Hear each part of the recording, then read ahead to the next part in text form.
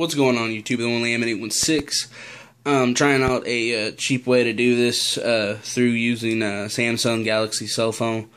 So I actually wanted to show my face while I talked about a deck, so I built it. I was working on collecting the cards, and then I saw Matty Daddy's 12 video of a locals guy playing something similar to this, so I'm just showing you my version of Vanilla Pendulum Exodia. So the deck list is two-headed King Rex. I only have two, so that's why I only played two. 3 Sabersaurus, 3 Cobblezole. I might add another two-headed King Rex, but I gotta find one first. Then you run your 2 beaters, 3 Alexandrite Dragons, 3 Gene Werewolves. Onto the Pendulums, you run 2 sets of Dragoons, of Dragonia and Sea Dragoons. For those who don't know, Dragoons, when a normal monster destroys the opponent monster by battle, you can get a level 4 or higher monster added to the hand. And a Sea Dragon will let you special summon a normal monster from hand. And it's a nice butt, 2100, level 3. Then you got a Cannon and Lance for Honus, whatever it's called. I'm really bad at name. Both are good. Falcon's like your MST for face-up cards, and then Lanceadorus lets you turn all your vanillas into piercers. One Flashlight because it's Flash Night. I might switch it out. I haven't decided yet. And you got 1 piece of Exodia each.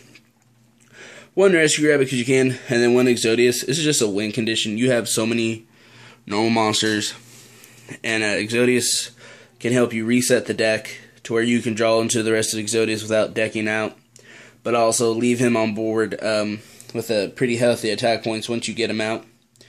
Because you got Dark Factory, which will help, which is a tech because sometimes you'll have no choice but to discard the piece of Exodia because, well, you run 3 Heart of the Underdog and 3 Hand Destruction, and so it's just a spell to help that back. Hand Destruction is not great.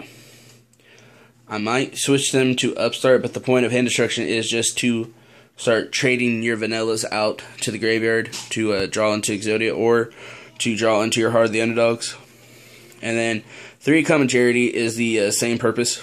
I know it's slow, I know it's a trap card, but it adds draw power in order to get your Heart of the Underdogs.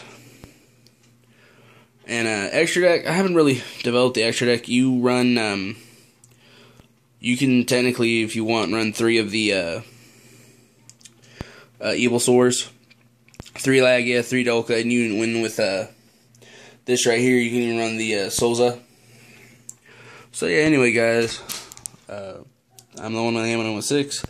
This is my Vanilla Pendulum deck. Let me know what you guys think. I believe it's 44 cards.